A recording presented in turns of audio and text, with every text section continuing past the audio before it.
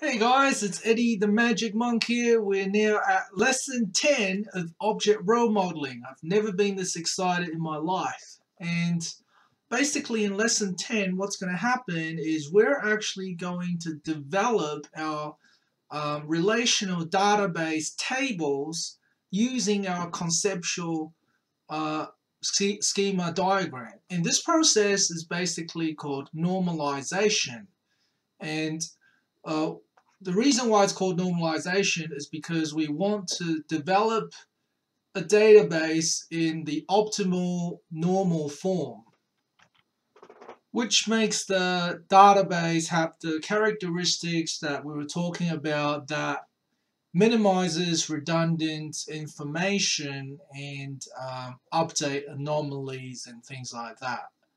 So in order to come up with the tables, what we're going to do is we're going to draw some circles or loops around the relationships that's going to represent each table. So here are the steps. Okay, step 1. Draw loops around groups of many-to-one or one-to-one relationships linked to key entities. So we're now looking for many-to-one, which are basically relationships where there is a line above either one of the rows or a line above both, above both rows separately. So we don't want to look at any of the relationships with a solid line across both rows. Okay, so we're crossing this one out at the moment. Okay, we're crossing those out at the moment. We're looking at circling the other things. Now, when we circle the relationships, we want to think about which entity is the key entity, right? The key entity meaning that the entity that has the line above the row to indicate that it's unique. Okay, so if we have a look at these two relationships, they both have student as the key entity because the line, the uniqueness constraint is on the student side.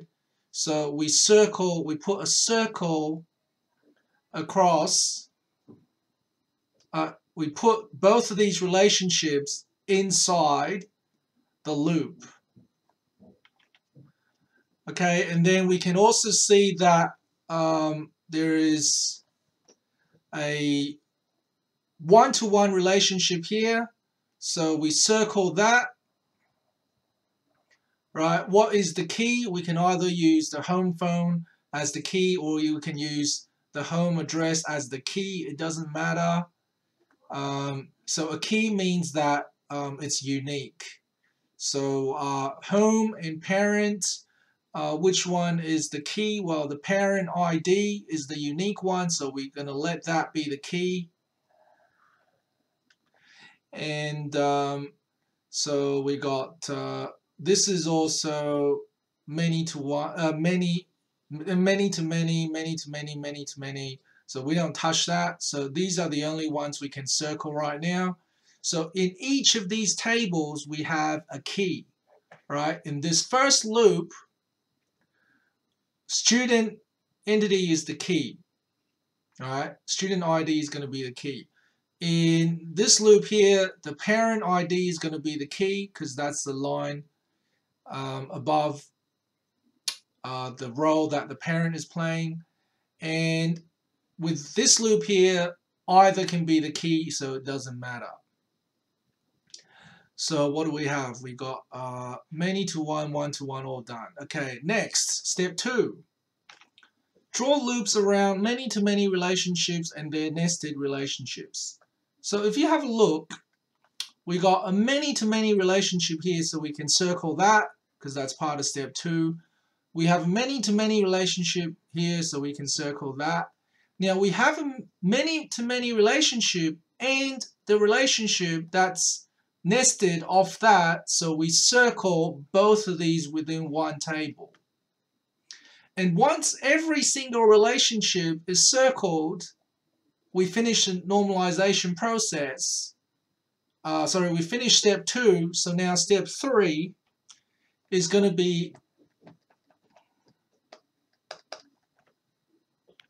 form table names and fields and underline key entities, I guess, and underline keys. I'm just going to say that. So what tables do we have? I'm just going to number it. I'm just going to say this is 1, 2, 3, 4, 5, 6, so I don't forget. So let's do table 1. We don't have much space. It's table 1. I'm going to name the table student.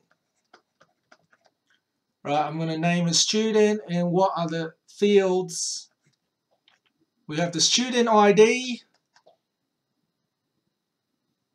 Student ID. And I have the, sorry, just let me scroll back. We got the birthday, we got the date, and we got the home address.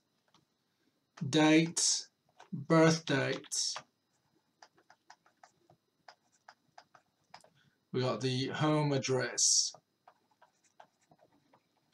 So student ID is the key. Okay, now what's number 2? Number 2 is the home address and the phone number. So 2, home, phone. Let's call the table name that. And we got the home address. And we got the phone number. And either of these fields can be the key, so I'm just going to let the phone number be the key. Table number 3, we got the parents' ID and parents' home address. So parent, home. Okay, so we got the parent ID and the home address. And the key is obviously the parent's ID. And what do I have for number 4? Number 4, I have student and parents. Students and parents. And we have a many-to-many relationship. So we got the combination of both student ID and the parent ID are both keys.